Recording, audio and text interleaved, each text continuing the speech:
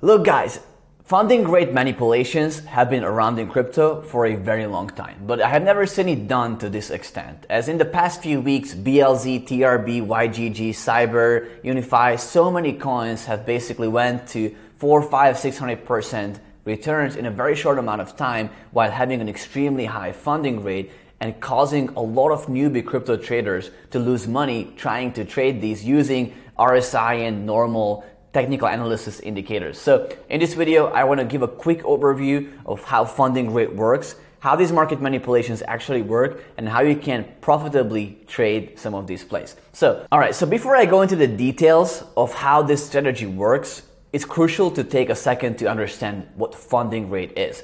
Funding rate plays a vital role in balancing the supply and demand when it comes to future contract prices.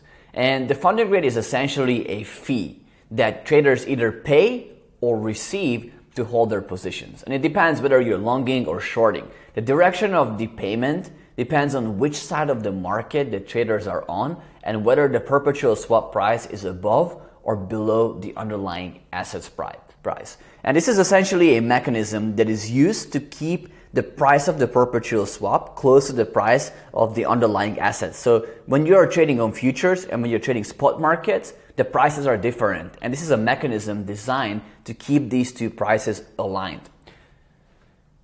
Now, let's take a look at an example of how the market manipulation actually works in a 6-step process. So the first step is the manipulator is going to acquire a large portion of the token supply at a discount. They might simply accumulate when the prices are extremely low, or they might directly purchase it from the founding team of the project at a discount, or thirdly, they might be simply market making for this project, essentially receiving almost free tokens to manipulate this. The second is that they are going to go on futures markets on Binance or Bybit and open a leveraged long position on this trade. What happens next is that they're going to start aggressively spot buying this asset. And what this is going to cause is that the price of the asset is slowly going to start to rise. As the price of this asset is being manipulated to the upside while it's rising, the manipulator is going to start earning significant profits on the perpetual long trade that they have opened. And what this creates is essentially additional revenue and profits on their side that they can reuse to basically keep fueling this rally to the upside by purchasing even more spot assets. And by creating these smart strategic buy and sell orders, they create a divergence between the spot and the perpetual prices to essentially run up this funding rate that I just mentioned to you before. And this means that the funding rate can go up to 2.5%, 3% that is charged for people who are looking to short. Novice traders are going to look at this chart thinking this is clearly manipulated, and then they just jump into shorts way too early, somewhere here already. And then what's going to end up happening is that they start paying this 2.5% funding fee to the fund or the manipulator who's actually longing this. So they are earning money on their spot positions because the price is going up. They are earning money on their perpetual long bank that is going up also and appreciating in price. And they are earning money on the funding rate that the shorts are paying to the longs in this case. And to show you an example of what this divergence looks like on TRB specifically, you can see the massive difference between the spot and the perpetual price right here on this chart. And the next step in here is most of the newbie traders who enter shorting in here are, most likely they are using very high leverage already. So they are paying a lot of fees to the other side, to the long traders. And because of the high leverage, they are going to slowly start being squeezed out of their positions. Now, this is really how short squeezes happen. And in this case, you need to really think the opposite way of how you would be usually trading, because the funding rate is going to be so expensive to hold the position. Short traders are going to start unwinding the position, especially it's still in their best interest to keep squeezing the price to the upside, because that's where most of the money is going to come in for them, right? So newbie traders are going to enter somewhere here in this trade, somewhere here, and they're going to likely just keep being squeezed up to the upside.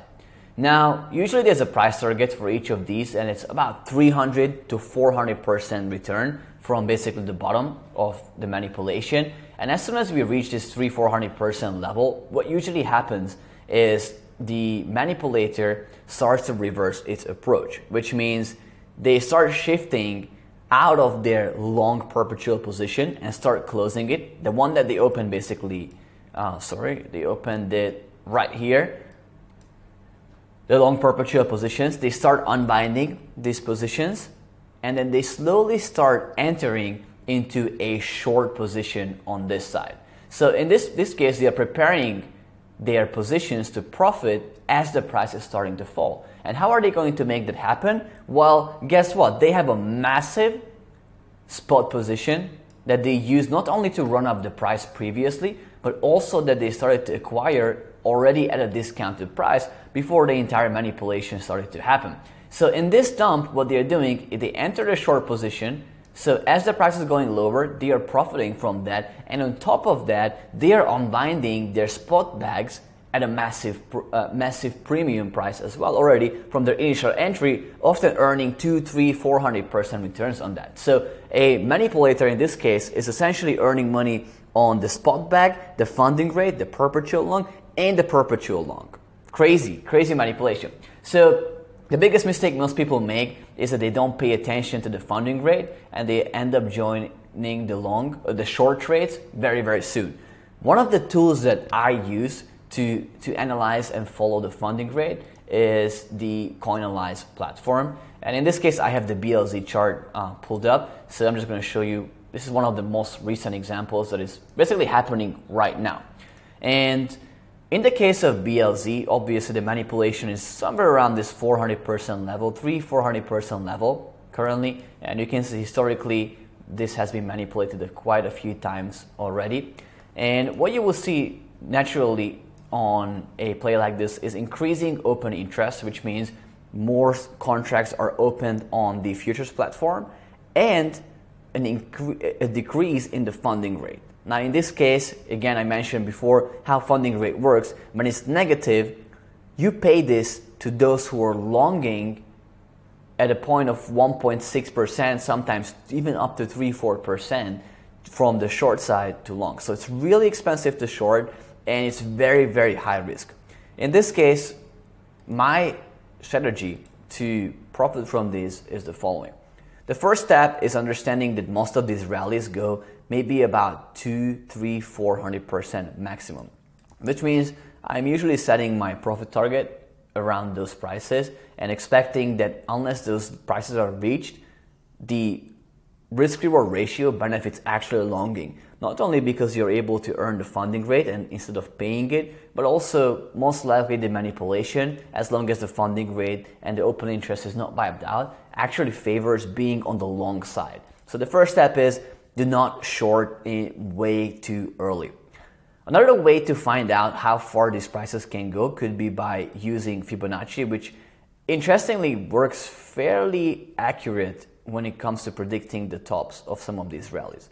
Now keep in mind, whenever you're using Fibonacci and you're looking for the golden ratio, which is technically what you use for finding long price targets, in this case it actually aligns perfectly well with this rally here, and this also aligns very well with historical highs on previous manipulation. Or in the case of TRB, we can even look at another Fibonacci sequence that we prepared here that also kind of aligns with the golden ratio at this 44-point level. So in this case, you can look at basically previous highs as potential profit-taking points where they are looking to reverse it, and you can combine it basically with the Fibonacci sequence to benefit from this. So shorting in these kind of plays is the more high-risk approach.